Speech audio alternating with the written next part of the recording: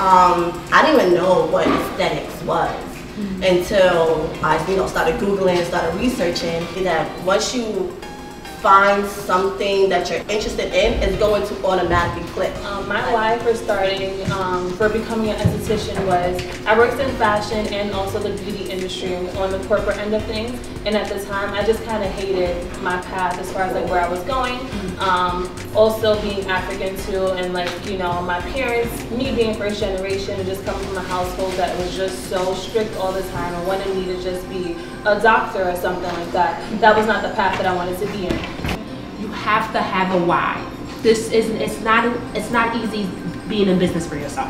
It's easy, trust me, it's easy going into a job and clocking in and knowing that you're gonna get paid every Friday or every other week, right? It's hard work.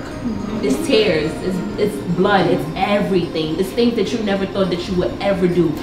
But you have to wake up and you have to do it. If you do decide you want to be a nonprofit, for me, this is the avenue we're probably going to take next year with it, honestly, is to still be a nonprofit but under the education sector. For us, we're called Girls Empowered to Motivate and Succeed. That'll be our education basis where we'll get our business, our building under, because that is how we can do it in the education sector. And our DBA will be Bronx Gyms, which is what we call ourselves anyway.